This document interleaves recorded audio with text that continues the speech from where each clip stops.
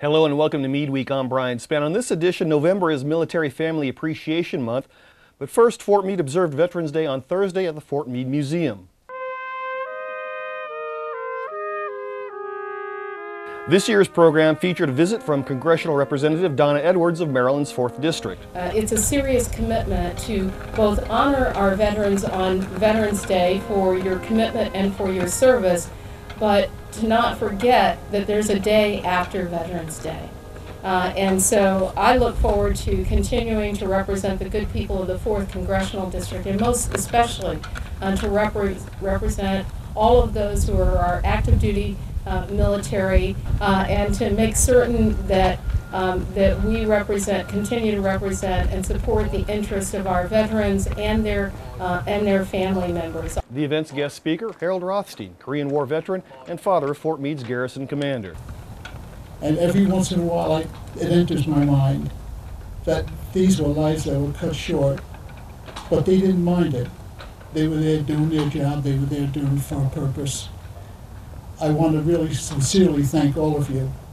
I want to say what an honor it is to be amongst all of you, especially you that are in uniform now and are wearing the colors of our country. God bless you all. Thank you.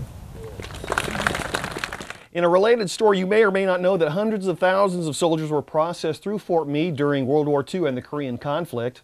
Earlier this year, during renovations of Building 249, a World War II-era barracks, some personal letters were found lodged in a wall. The Fort Meade Museum's Dave Manning led an effort to return the letters to the soldiers' families. This week, the last of the 11 letters is being sent to the Sweet family of Knoxville, Tennessee.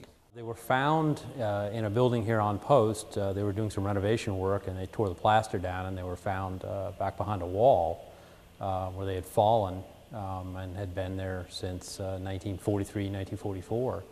We're not really sure how they got there. They may have been on a shelf or something like that and fell off the back of the shelf and wound up down behind something, and then they got walled up inside the building. We decided that since they weren't opened, we would wait and see if we could actually contact somebody in the family, if somebody was still alive that we could give the letters back to.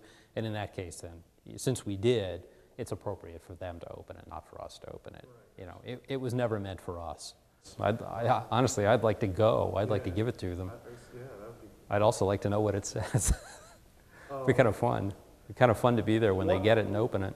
This is part of our role here in preserving the history, not only of Fort Meade, but of all the soldiers, especially all the soldiers that have served here at Fort Meade, that have passed through here.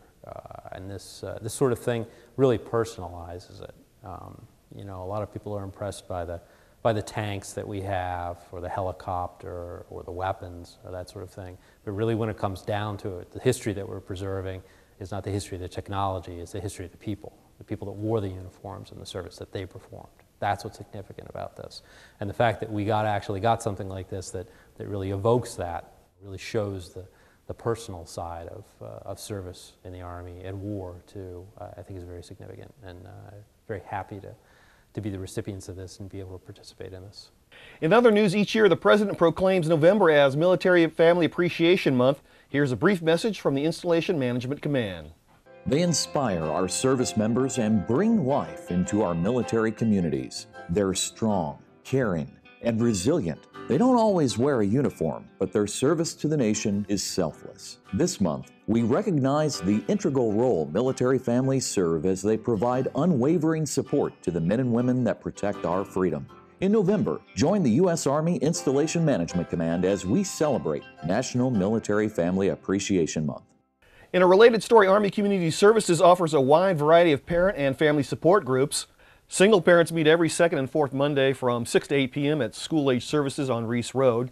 Families dealing with deployment meets the first and third Monday of the month from 5:30 to 6:30 at the Muse Forest Neighborhood Center. Dad's 101 workshop is held every Wednesday from 9 to 10 at the Army Community Services building. Parenting with a Purpose is a 6-week course for parents of children of all ages. They meet Wednesdays from 1 to 3 at Muse Forest. And we can't forget about the moms. Their support group meets every Thursday from 9 to 10 at the Potomac Place Neighborhood Center.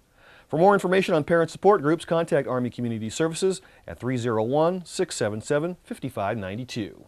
And that's Meade Week for this week. I'm Brian Spann. For everyone at Meade TV and the Fort Meade Public Affairs Office, have a great weekend and a great Meade Week.